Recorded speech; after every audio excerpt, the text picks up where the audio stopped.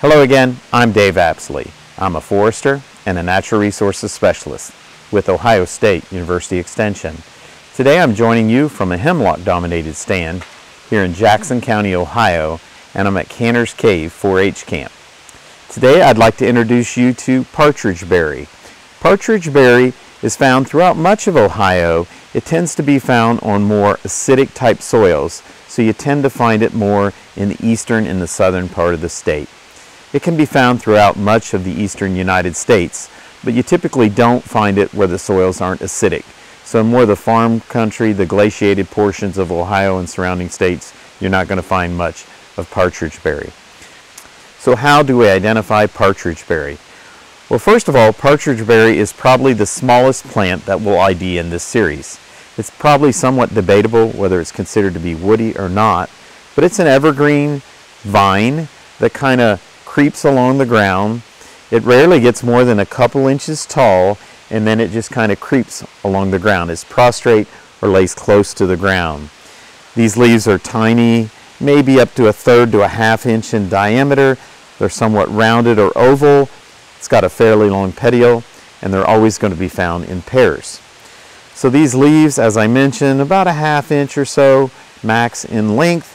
They're dark green on the surface, paler green below, but what makes them so beautiful is the veins are highlighted. So the center vein and to a lesser extent the other veins that branch off from the main vein are light yellow in color, so they almost appear somewhat variegated.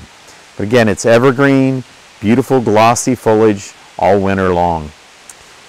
What makes this plant so unique though is the berries. It's called partridgeberry because it produces these bright red berries that are persistent throughout the winter. That is, until they're eaten. Obviously, partridgeberry is named because partridge or grouse probably eat these berries. There are also other animals like rodents that probably eat them as well. And on this hillside, there's quite a bit of this partridgeberry. It took me a long time to find one, but I did. I found 3 fruits. I found a loose one that was not attached, and then I found 2, there's another one back up here, that are still attached and intact.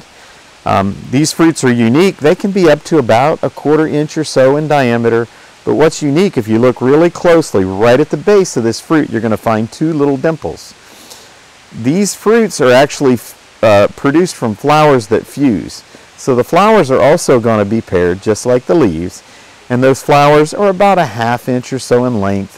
They're kind of white, maybe with a faint pink color. Again, about 1/2 inch long, and then 4 petals.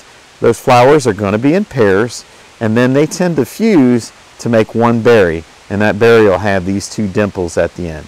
So again, bright red berries that'll persist into winter. If you get out here in, say, the late fall, early winter, you're going to find more of these. If you come out in midsummer, you might be lucky enough to find these delicate little white flowers. Again, this is partridgeberry. It's a wonderful little plant that creeps along the understory in these hemlock-dominated forests. Thank you so much for your time, and please take at least part of your day to enjoy it in the woods.